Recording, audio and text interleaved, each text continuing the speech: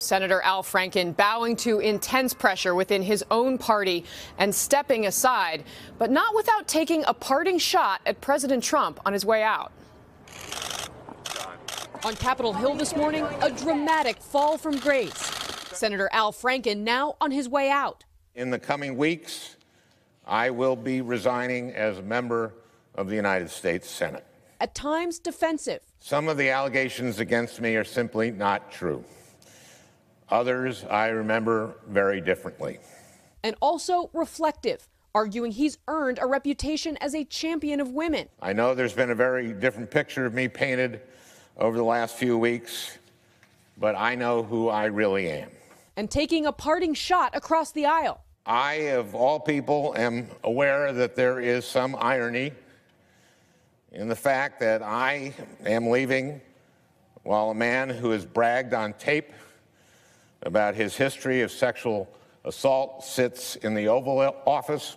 It's a stunning end to the political career for the former SNL star. Can I take your order? Who became a punchline. I know this photo looks bad, but remember, it also is bad.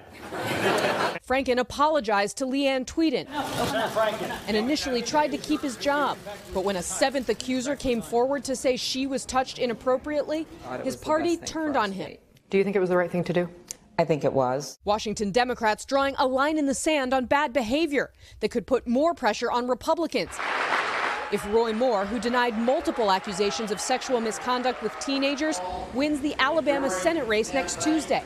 This is not our best foot forward with Roy Moore, and it will have, I think, long-term damage for the party. Also in trouble this morning, Republican Congressman Trent Franks of Arizona, announcing last night he plans to resign next month amid an ethics committee investigation into misconduct. I'm going to let the statement speak for itself.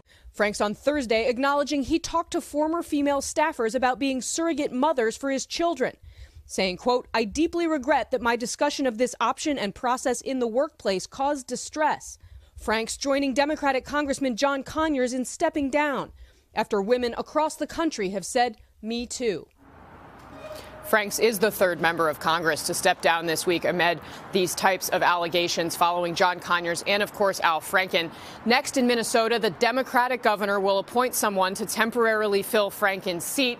But that election, when it comes up for permanent re-election in 2018, could be pretty competitive. Savannah. Kasie, thank you very much. Hello, Today fans. Thanks for checking out our YouTube channel. Subscribe by clicking that button down there and click on any of the videos over here to watch the latest interviews, show highlights, and digital exclusives.